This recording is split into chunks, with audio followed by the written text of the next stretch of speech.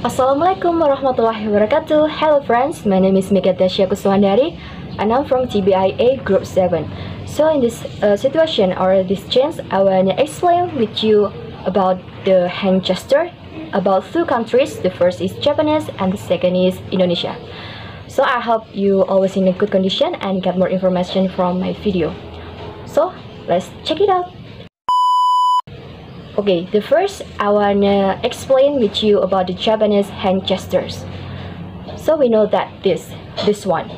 This is a common gesture meaning good, but it also means man or boyfriend or lover in a rude situation. So in the Japanese, this is mean sometimes good, sometimes this is a boyfriend or this is a lover, but in this situation, this is rude. So the second is this one. You know this one? Yes, your little finger.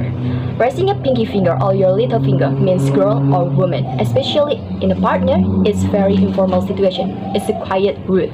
This is a quiet rude in Japan, so you don't have to do this at that country. So next is like this one. This, like point of someone or pointing someone view. This is used to show direction or identify a person or thing. It's fine to point at oneself, but rude to point at others. So if you want to point something like a stuff or thing like that, not human, this is not rude. This is common. But if you point this one to someone or others, this is so rude in that country. So the first, if you know the gesture like this, and this, I want to explain you about the other hand gesture in Japan. The first is pointing your nose like this. This one with your finger, the first finger, you're doing like this, like pointing yourself. This is point at your nose, point to your nose like this. So this is meaning me, like this. Me, pointing at your nose, at yourself. This is meaning me. And how to do? Like this one. Put the tip of your pointing finger, put the tip of your point finger on your nose like this. So you do it like this, like, and just like this one, like this, point at yourself. So when to use it? Wondering about pointing in Japan? Well, Western people place an index finger on their chest. Japanese people place it on their nose when they indicate themselves. So if you want to do this like this, example in a real condition, you're doing this. For example, like the teacher asks you answer this problem. Your teacher asks you, you answer this problem, and then suddenly you just doing like this. Me, sir, or me, miss, or ma'am, like this. And then the second, after pointing your nose, is put hands together like this. This is the example one. This is meaning asking for forgiveness or favor, thankful for a meal in Japan. So how to do? First, put your palms together like this. Put your palm together in front of your body like this one, in your chest, in front of your chest, in front of your body. And then when to use it? Western people may think this is a praying posture. But however, Japanese people do this gesture when they casually say sorry, for ask for a light favor, or before starting to eat a meal. So in Japan, this is mean like thank you in whatever you do. Example, in Japan, you also say like this, itadakimasu, like someone give you a full of, for example, breakfast or lunch, or you get the dinner in the house of your friends or someone, and then before you start the meal, you doing like this in Japan, itadakimasu. The third is cross index finger. So like this one, this like this, cross index finger. This is mean check or bill please at the restaurant. When you are in the restaurant, this is mean you ask for check or bill. And how to do? Just It's very simple, like this. Doing like this. Cross your index fingers in front of your face like this. You're doing like this in a restaurant. And when to use it? You ask for a bill. When you ask for a bill at the restaurant, show your finger crossed like this. So your cross finger to a waiter or waitress. Please keep in mind that is a very casual sign, and you shouldn't do this at a very nice restaurant. For example, when you are at the restaurant, after you eating your food, and then finally at the end you ask the bill, and then you just doing like this. Can you bring me a check, please? Like that. That is a common casual gesture in Japan, but it's in some restaurant. And then next we move to Indonesian hand gesture. So let's check it out. So finally we move to Indonesian hand gesture. So the first, like this one, same like this one. This is the thumbs up. It's a common gesture meaning good, I like it, or I like it, good, I like it. Or is a gesture to show agreement about something in Indonesia. So next is like this. You're just doing like this. If someone holds their hand like this, rubbing the thumb, index, and the middle finger together, that means money or cash, or I want money. You can doing like this. And then the third, like this one, like you're doing like this with your finger. This is means come here, and it's very casual. Instead of the only index finger, you can use all finger except the thumb. I explained about shaking hand.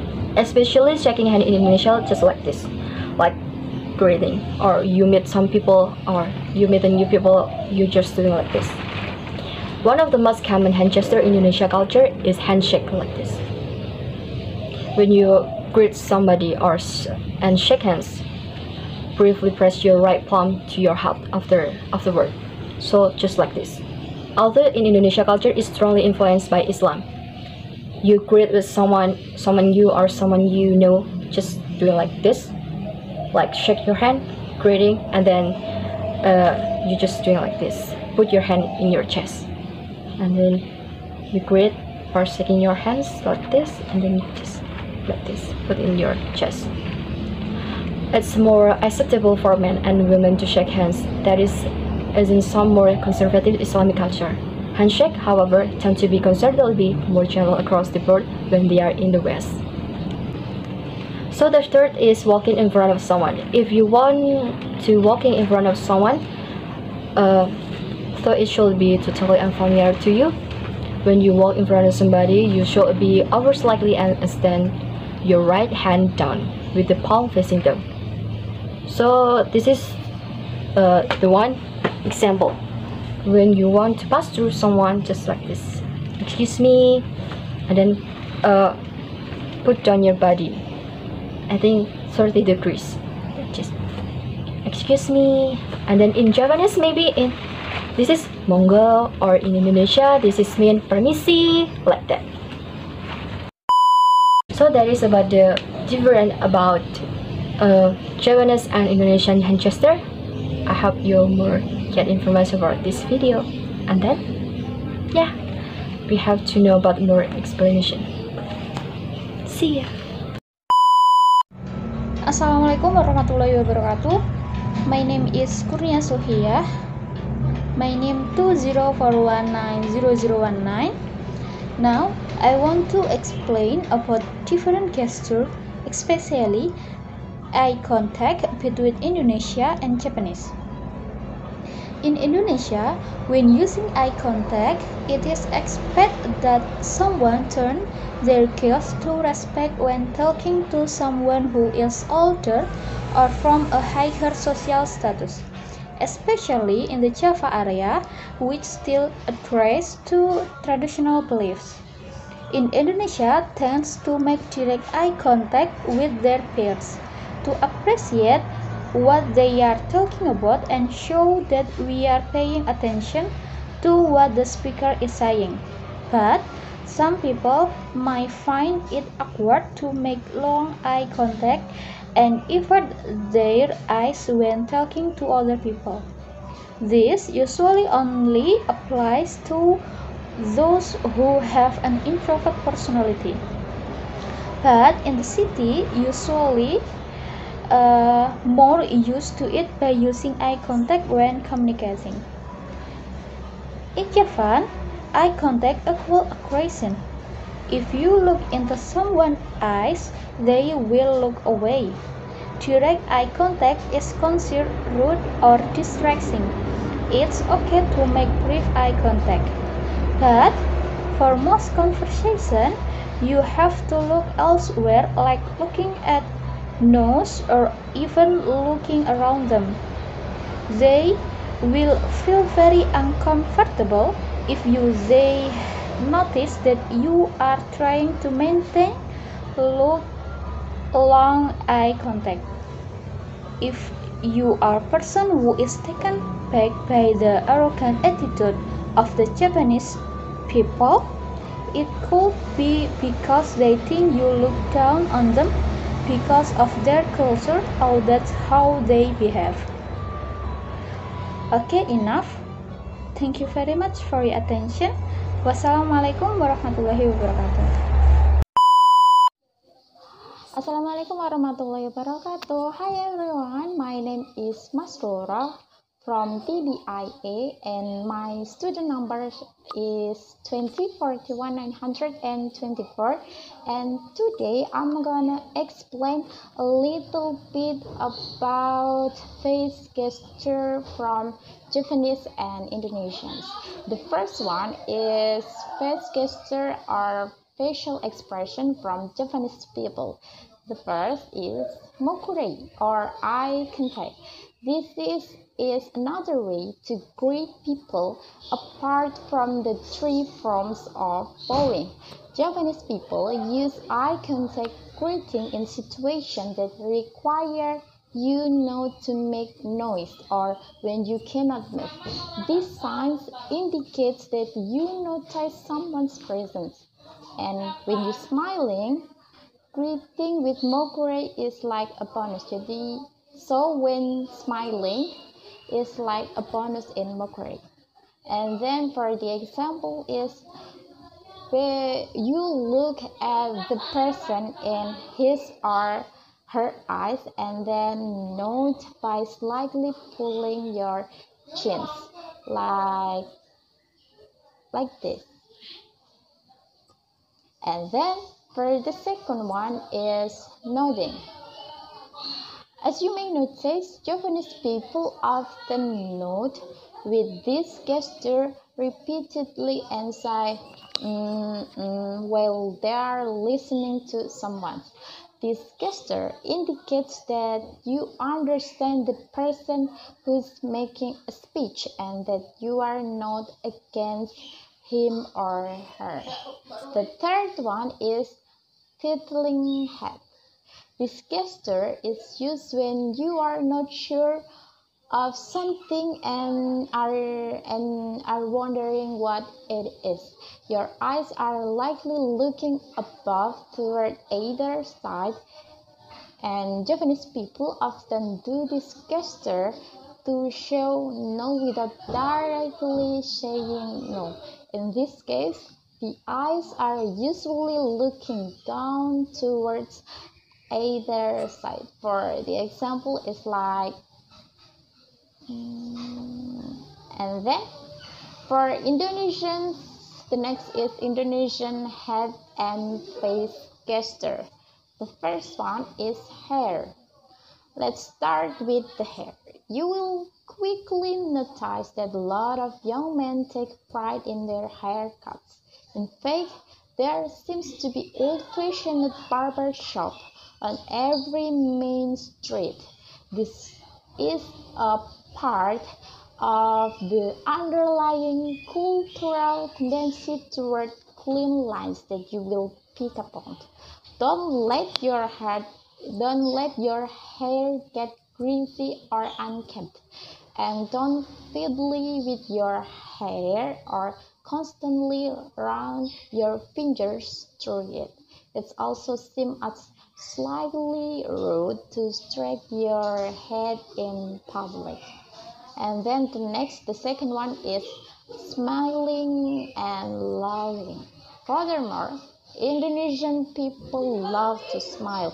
They smile when they are greeting someone, or even though they are also smile to indirectly saying yes or no. So smile means loud in Indonesia. And then the third one is eye contact in Indonesian culture.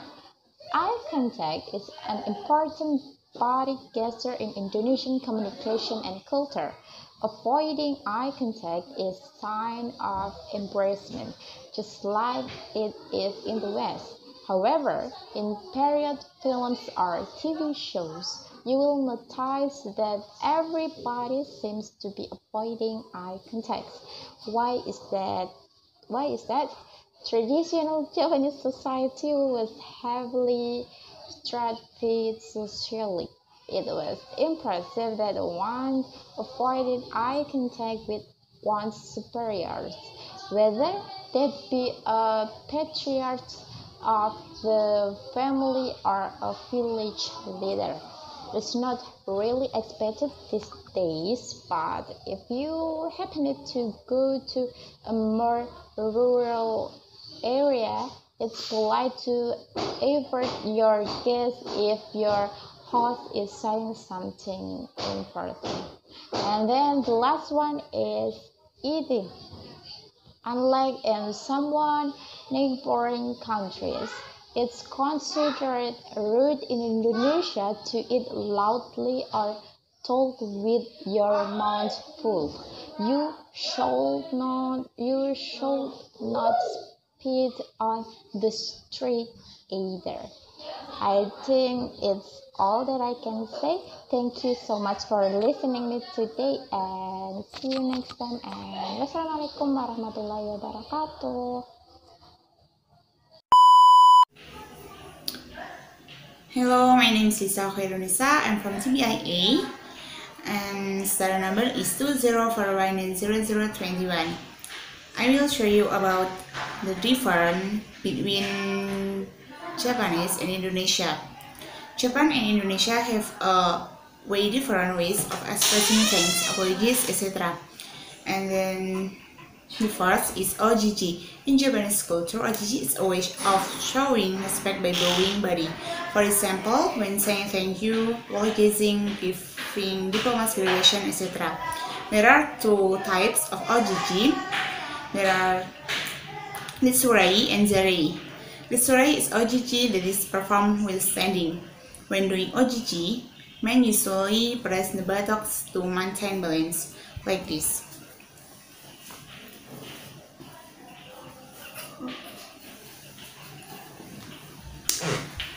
And then while women usually put both hands in front of the body.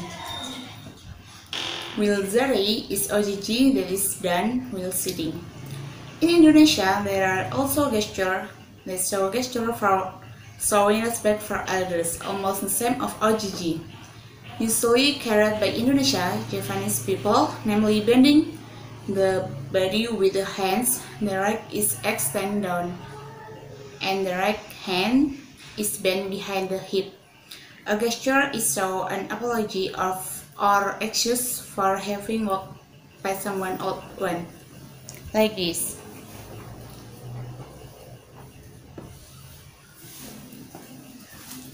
And then second is handshake. The handshake tradition is carried out both in Indonesia and in Japan, symbolizes friendliness and warmth. But in Indonesia, sometimes this hand is done by clasping both hands.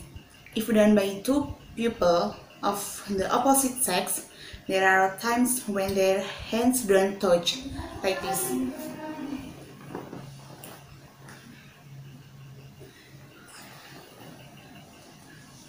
And then the location of hands after the handshake is done is also different. There are some people who then put their hands on their cheeks like this. Some were placed on their foreheads like this. A small expression that is seen not only outwardly but also from within. Okay, thank you.